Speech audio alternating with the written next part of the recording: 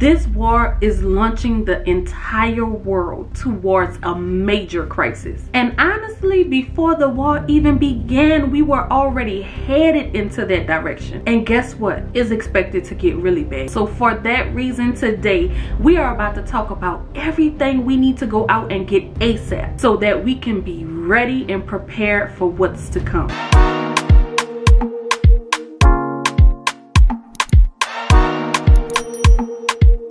What's up, guys? This is Monique and welcome back to the channel. I am back with the news that you can use, but first, if you are new here, hello, bonjour, hola, konnichiwa, shalom. Thanks so much for stopping by, but don't just be a stranger. Go ahead, hit that subscribe button and join the family. Also, this is going to be information that everyone needs to hear, so please do me a favor now and like this video, because your like is what helps to get this out to more people. So I am not here to scare you today. I'm here to tell you some things we need to do to get prepared, because if you prepare yourself right now, then the events that are about to unfold will have less of an impact on you and your family. And when I'm talking about events unfolding, first and foremost, there's inflation. We all are aware of this. Why? Because we are affected by this. The national gas price is now $4.31. And if that's not enough, this war has put a major strain on a situation that was already spiraling out of control. And these things coupled together is what is pushing us towards a major crisis. And the first thing on this list that we need to start with, the first thing we need to do is get food. One of the most major crises that we are going towards is a food crisis, a food shortage. I actually was very skeptical of getting on here and talking about this. You know how we have our conspiracy theorists out here in the world, so I'm like, man, these people are going crazy. But as I started to read more articles and see things that they're saying is going on, it really pushed me to get on here and just at least talk about it and let us get prepared. We don't have to overdo it and go wipe out the store like I said, but we can just make sure we have things we need in case it happens. And in one of the articles that I read, it was talking about the fact that wheat prices have hit record high. And we all know that food prices have been on the rise since 2020, since the beginning of this pandemic. So I'm saying all of this to basically say that a food shortage could be on the way. But the most important things you need to get first, make sure you have now, is non-perishable food. Things like your canned meats, fruits, vegetables. Please do not go to the store and grab any and everything. You want to make sure that you get things that your family will actually eat. You can get things like protein bars, because we will need to make sure we have our protein. Another form of protein that is good to have, peanut butter. You want to get your dried foods like beans. I actually heard someone say that beans is a big thing that we probably should be focusing on. And with beans, we also need rice. I told you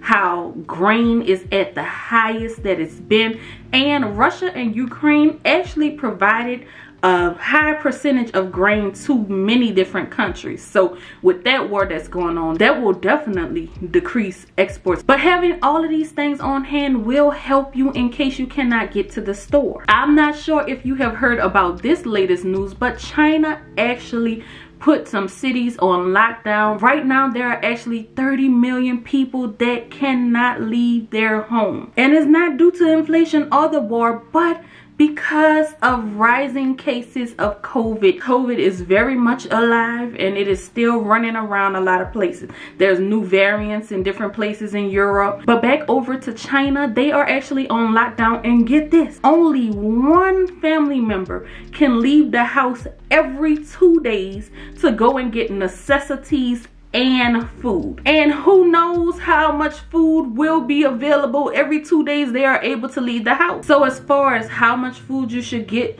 there's many different things that's being said. The government actually put on their website to get several days of food.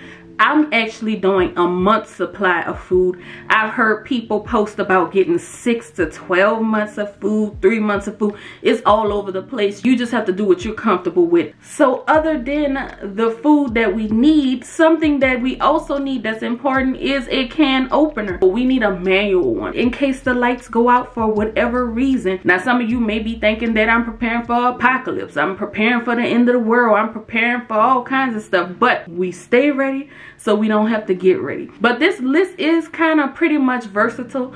It can be used in natural disaster type situations. It can be used currently, like I said, with a possible food shortage, or if we're about to go on lockdown, can't get out. So yeah, this is not for an apocalypse. This is the real deal. Now, one thing that when I see these type of lists, I don't hear a lot of people really focus on, and that is getting dog food, cat food, bird food, like food for your pet. They still there too. They gonna need some help too. Now I'm trying to speed through this now because I talked so long about food, so we need to wrap this up real quick. But another thing that we need to make sure we have is water. Now, for if any reason something happens while we're on lockdown, there's a boil water advisory, our water gets contaminated some kind of way, we want to make sure that we have water available. And it's said to have 1 gallon of water per adult a day. But something that you can do is to go ahead on and get yourself a water filter. That can save you a lot of plastic and a lot of space. Again, this is our emergency preparedness list. So we are going to be ready for all emergencies. Now, of course, some things you want to make sure you consider and have is things like soap, the main hygiene type of things. Some people don't even think about feminine products. Also, toilet paper. We know that experience that we had with the pandemic then.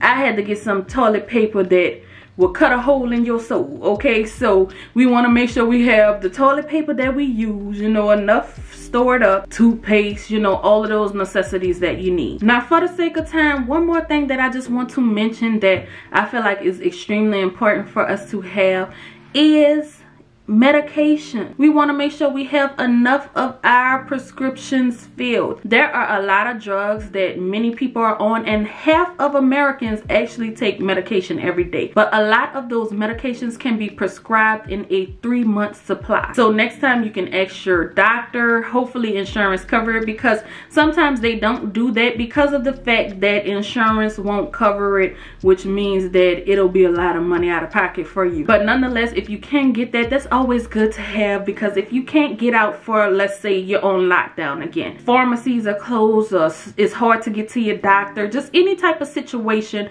where you just can't have access to your medication like you normally would, you want to make sure you have enough on hand for you. And also, not even prescribed drugs, you want to make sure that you have all of the over-counter drugs that you need, like your Robitussin or whatever you take when you're sick. You want to make sure you have that. You want to make sure you have pain relievers and fever reducers, because we still in a pandemic, antidiarrheals, because if we have to go to eating all those non-perishable foods, it might tear our stomach up. So we want to make sure we have something to combat that, as well as antacids. We might get a little acid reflux from it as well. So you just want to make sure you have all of the things that you need to survive and to thrive in case any of these type of situations, from the food shortages to the pandemic to inflation and just things not being available, or prices going up so high later on you can't afford it. So this is just a quick little list of things. There's so many more things that you can get, but these are the main things I wanted to focus on today. Please make sure you like the video, subscribe if you have not done so, and other than that,